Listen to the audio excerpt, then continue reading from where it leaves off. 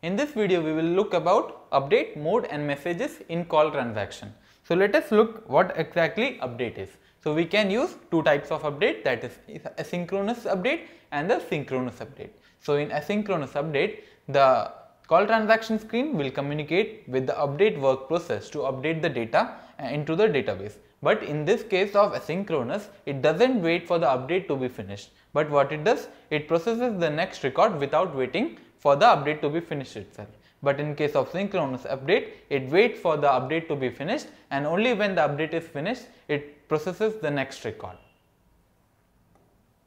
Then we have the mode. So here we have three types of mode, that is A, E, N. So A stands for all screen mode, and E stands for error screen, and N stands for no screen mode. So when we are recording, only the screens, all the screens would be displayed in case of A, and in case if there is error screen, in that case only the error screen will be displayed, and in case no screen mode, so no screen would be displayed, all the processing would be done in the background itself.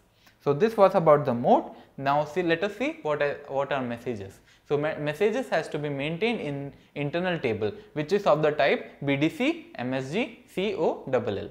So this is a particular structure here. So MSG type, there is a message type, we can pass the error, success or the warning, and then moreover we can also pass the message ID, message number, we can also pass all the variables.